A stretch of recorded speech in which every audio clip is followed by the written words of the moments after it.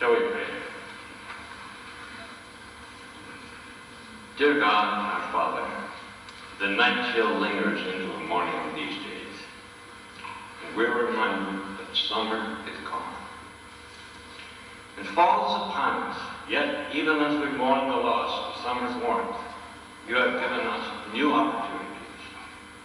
opportunities to rediscover the beauty of your autumn colors, to hear the rustle and crackle as we walk through the fallen leaves, opportunities to get a fresh start at school, or work, or home.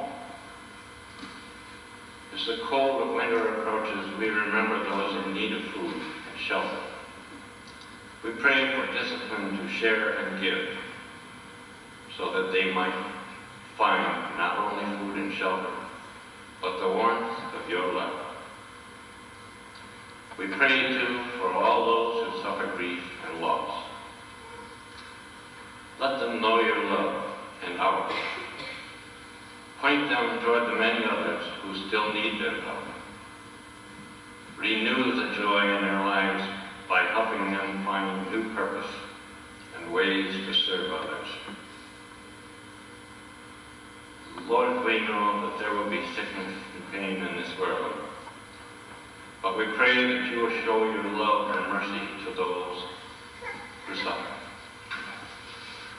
We think now especially of Marcella Alexander, John Toll, Ron Ferguson, Vera Flood, Monty Smith, all others who suffer pain.